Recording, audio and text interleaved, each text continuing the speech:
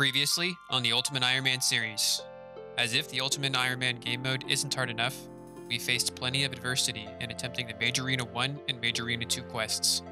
Luckily, we managed to endure. These best-in-slot PVM items will offer unrivaled utility further on in the account. Level 83 Farming. We achieved the ability to plant spirit trees, further easing our access to the realm of Gillinor. We also achieved level 88 Agility, unlocking the Hydra shortcut. Once we're 95 Slayer, we'll be grinding the Hydra, and this will come in great use. Lastly, towards the end of the last video, we got locked out of farming contracts with an abysmal white lily into cactus into orange tree seed kicker. In order to resume contracts, we have to somehow find an orange tree seed. It shouldn't be too hard, but it's quite a setback as we'll be locked out of farming contracts for a day at least. This will prolong our long-term goal of achieving the ornate rejuvenation pool by quite a bit. So without further ado, I bring to you UIM Loki Progress Series video number 17. Well, we managed to do a kill at Hespori without having any armor and also a limited inventory space, because previously we were having to death bank to get an entire inventory of food, but I guess our combat stats are just getting up there. So can we get a bucket? I would absolutely love that. Dwarf wheat seed, that's okay. I'm okay with that. Any sort of high level herb seeds are great for hard level contracts. No fucking way, dude. Oh god, what is that? I think that's the 4th agility pet I've gotten in old school RuneScape, maybe the 5th. I got 2 on the Iron Man, 1 on here, and then 1 on my main account. So level 88 agility, and we're pulling a squirrel pet on the Ultimate Iron Man. You know what?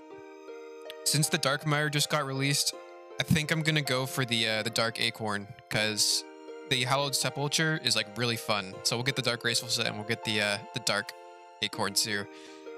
Oh my god, I fucking love this pet, man. That's so cool. You just love to see. It's when you least expect it, and it's just such a great feeling. Can we imbue the luck from this squirrel pet into getting an orange tree seed to unlock contracts, please? No. Oh, it's okay. You tried, buddy. Don't worry about it. Going for the orange tree seed, but we managed to get a maple seed, a Celestris seed, and a U seed. So these bird nests are pretty good. I mean, like, I'll take it. I kind of just want the orange tree seed. These are great, but I'll take it. Maple seed, okay. Another maple seed. Shout out to like episode 4 when we went like 15 bird runs dry of maple seeds. Boom, there it is. Orange tree seed, farming contracts unlocked.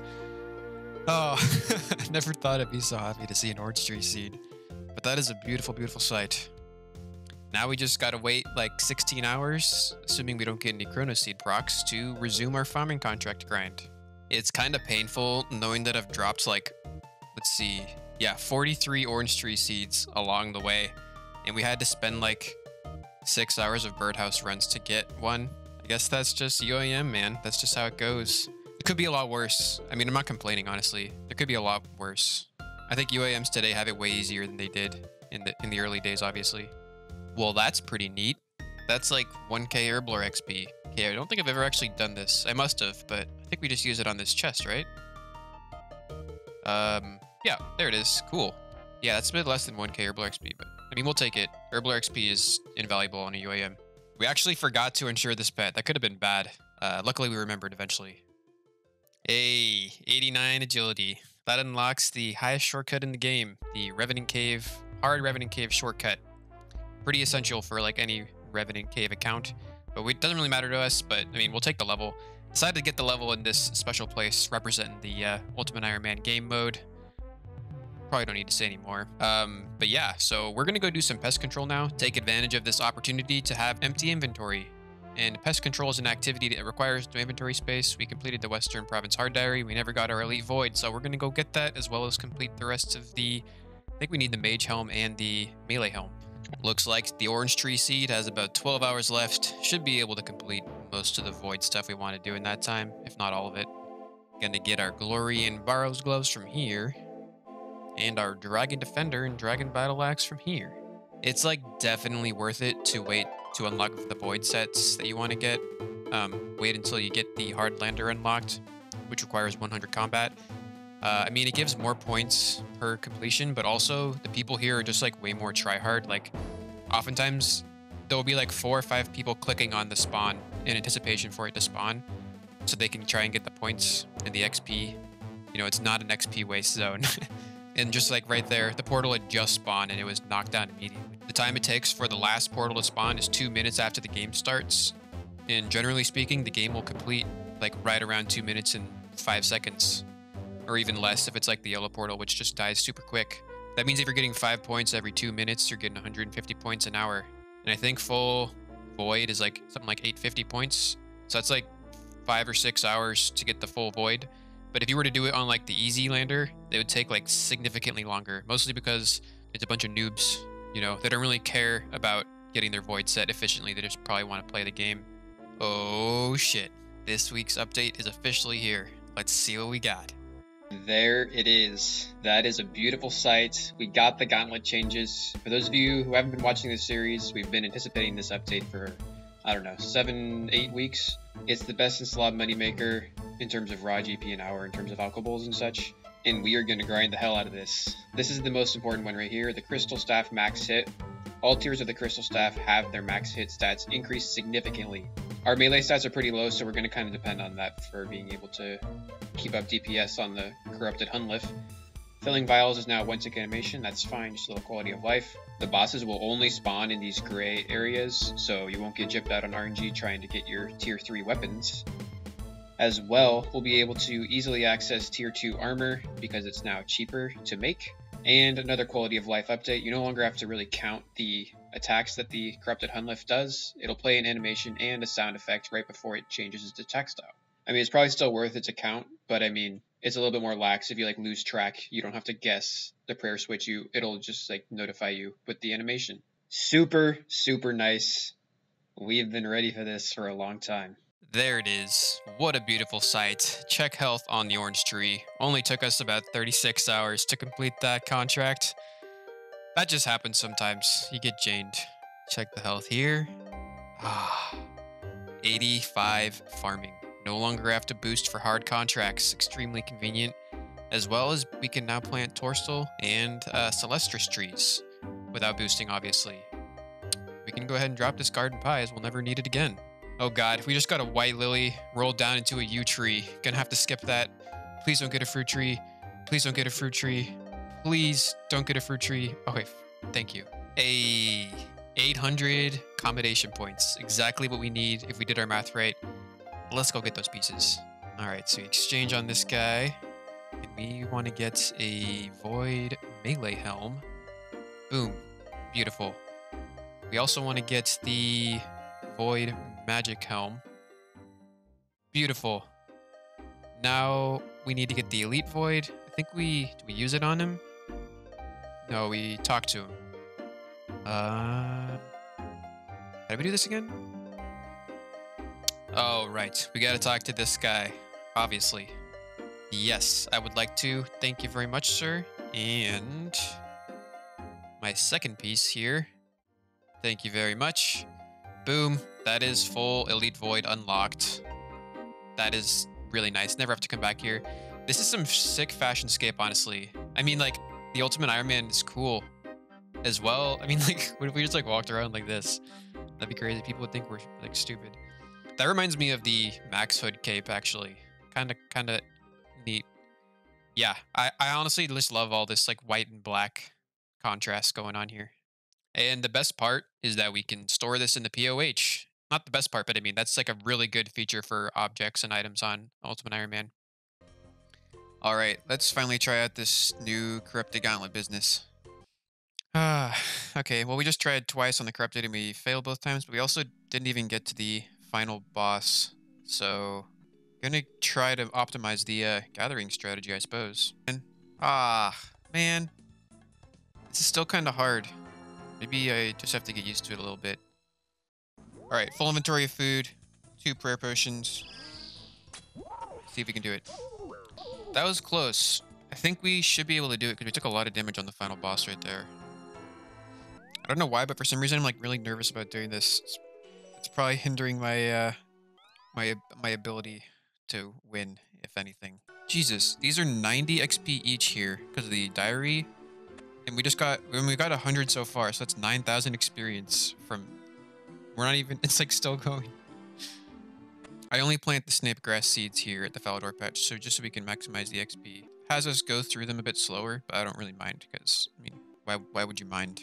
Feels good to be back on the farming contract grind. Although if I'm honest, having to do this once an hour makes me a little nervous. All right, this time for real. We really gotta see if we can beat this.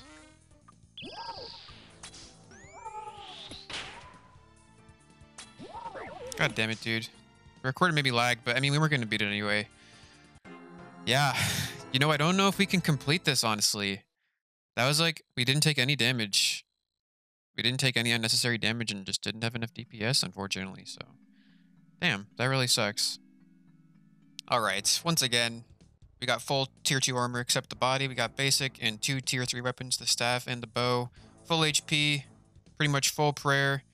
20 seconds left. If we don't get it here, probably not going to start grinding this until we get higher stats, unfortunately.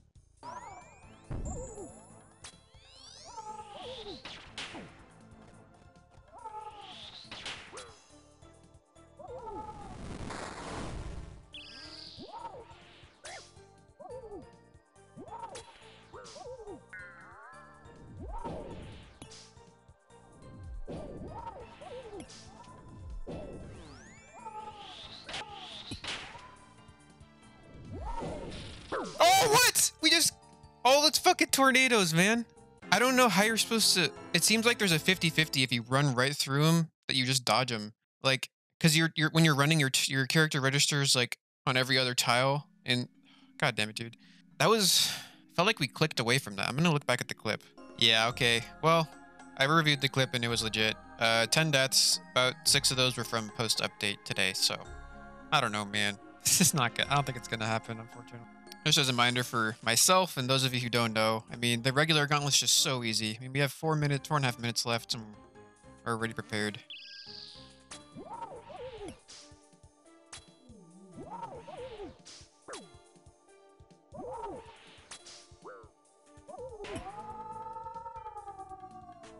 I mean, that was extremely scuffed and we still got him. It's just too easy, but man, I wish we could do the corrupted. That'd be so nice. It's happening again. We got dragon fruit tree into papaya tree. Pretty much have to re-roll that because we have a palm tree growing. Please don't get another fruit tree. I've never had a triple fruit tree. Master Game's beautiful. Okay, full inventory of food again. I am being really stubborn about this. It's pretty obvious we're not going to be able to complete this consistently if we can't even do it once. At least we got him here.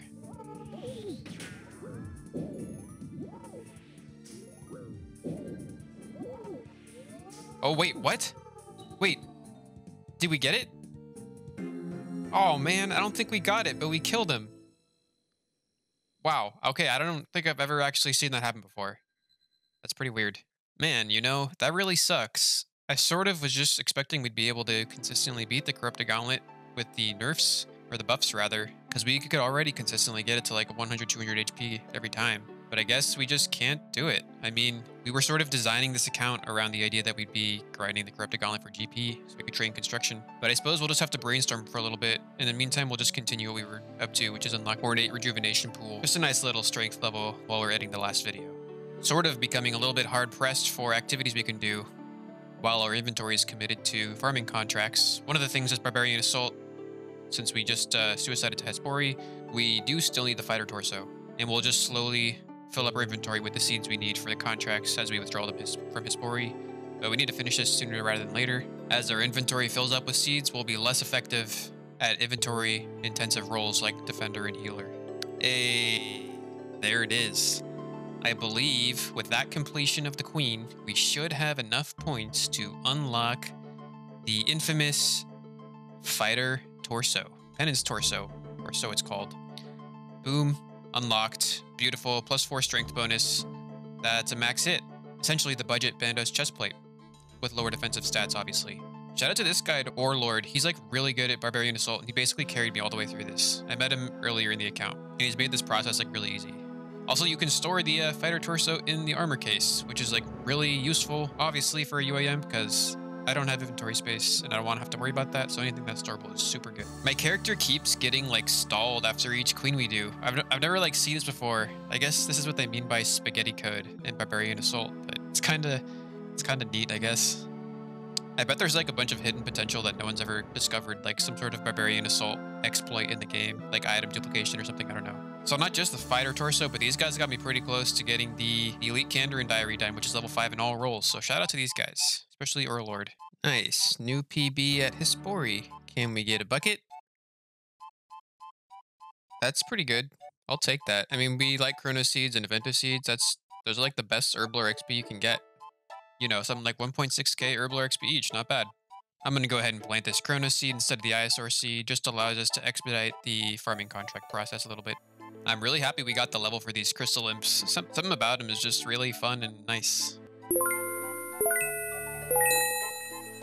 Imagine post 99 thieving a pyramid plunder. So one of the things that we've been working on passively while we do farming contracts and do stuff like agility is attempt to unlock the Pharaoh Scepter so we can build the occult altar in the POH. This honestly isn't too bad. It's like, you know, 1 click, 2 click, 3 click, and then 4 or 5 clicks for a 1 in 1,000 chance on the scepter. So we're just doing the method where you loot the chest in the first room. It ends up being around 100 chests per hour, which is like 1/10 of the rate of the scepter, which means if we do this for 10 hours, we should expect to get 1 scepter. It's only 7,000 experience an hour, which is basically nothing. So if we were to go dry here, you know, say we go 5 times the drop rate, we spend 50 hours here, that would really be inconvenient. So hopefully we don't spend too much time here. Shout out to OSRS Curious for being a cool dude and answering my newbie YouTuber questions. I'm like pretty grateful that this little trick exists. Allows you to like harvest and place your watermelons in the compost bin in the same tick. If this wasn't here, this would be like way more tedious, but thankfully it's here. So it's like a godsend for UIMs. These things are like the most satisfying things in farming. Boom, 15k XP each. That's 45k XP total. And level 86 farming coming in here. Beautiful, beautiful level. Nice little Hespori kill. Can we get a bucket? Not really too much to show the past few days. Just been taking it easy, chilling. Agility and Hespori. Here's another Hespori. Can we get a bucket? Celestris Tree Seed. That is quite beautiful. I cannot complain about that one. Nice little Tears of Guthix run. This should get us a Slayer level. Or 4 XP off. Okay. Well played, Jagex. Well, we done did it again. We just rolled a Torstal Seed into a U Seed into a Curry Tree Seed. We don't have Torstal. U doesn't make sense to get, and now we just basically locked ourselves out of contracts for another 24 hours, so big rip. We also just pre-planted a Palm Tree Seed, so even if we get the Curry Tree Seed, we still gotta wait a while. Oh god, that's a good sight. We managed to get it on our 3rd birdhouse run. Pretty happy about that. Could have been dry for days, honestly. We could have gotten really unlucky, but thankfully we can resume contracts pretty soon. This is nice. I would love to get a goddamn bucket. It would essentially double the amount of compost we have and effectively halve the amount of time we spend making it. Can we get a bucket? That is terrible. And there is 87 farming. That is not terrible. That is great. We can now +3 boost to plant this redwood seed, which we've been hanging on to. That'll make hard contracts just slightly more easier to manage, as that will be permanently planted, and we can always roll on the redwood table for hard contracts. So very nice unlock. We're also 1 level away from being able to +3 boost for our 2nd spirit tree, which I'm planning to put in Hasidius because it sort of makes getting to the Hasidius farming patch a bit more convenient. Boom, boost, and plant. Beautiful. We're not going to be protecting this because we don't really have any dragon fruit trees to protect it with. But that's okay. Ultra compost plus like daily monitoring should be fine. Its growth cycle is like once every 10 hours or so. So it would take 20 hours for it to die, assuming we don't catch the disease stage. Ah, feels good, man. Curry Tree Seed is ready to go, which means we can finally resume farming contracts after 36 hours. Ah, all right. Back on the grind. Feels good, man. Oh god. White Lily. Gotta re-roll that, unfortunately. Oh god. Curry Tree Seed. Okay, is this please don't happen again. Please don't Please don't be another fruit tree seed. Please don't be another fruit tree seed. Please. Please, man. Whew. Can we get a bucket? KC number 18. I'm not expecting the bucket because we're only half the kill count of the drop rate, but can we get it anyway? No. 5 cat and tide seed though. That's actually really good. That's a lot of Herbler XP. Also, we're going to keep the Isosaur planted here over the Atos seed because the Atos seed, it does increase yield, but overall the Isosaur seed increases yield more because it reduces the disease chance from like 6.8 to like 2.3, which is roughly an increase in yield of like, it ends up working out to like 0.1 more yield per patch over the Atos seed, assuming you're not using the revive. Oh my god, we got the scepter. Yes, dude. Yes. Yes, dude. Yes, man. Yes. Oh, that feels so good. I thought we were gonna go dry on it. We went like 2 hours extra dry, but like that's not too bad. I mean, we could have gone way more dry, so I'm just happy to get it. That's a beautiful sight. Oh man, that feels great. If you were going for like the maximum efficiency account, you would use the first scepter you get to get a second scepter. The first one would be the Occult Altar scepter, and the second one would be the Master Clue scepter. And it's significantly faster to grind scepters if you already have a scepter, because the scepter teleports you right to the place that you get your second scepter. So that's a lot of scepter talk, but unfortunately, I don't think I'm going to be going for the max efficiency thing, just because I don't really feel like spending another 10 hours to get a second scepter. So we're just going to put this scepter onto the Occult Altar for now, or the Ancient Altar rather, the POH. There's 1 Magic Stone, 975k, that's okay with me. 1 Ancient Signet, thank you Elvis, I appreciate it. And now we just need to clear up 10 spaces for limestone bricks. Hopefully no one comes and steals our stuff on this table.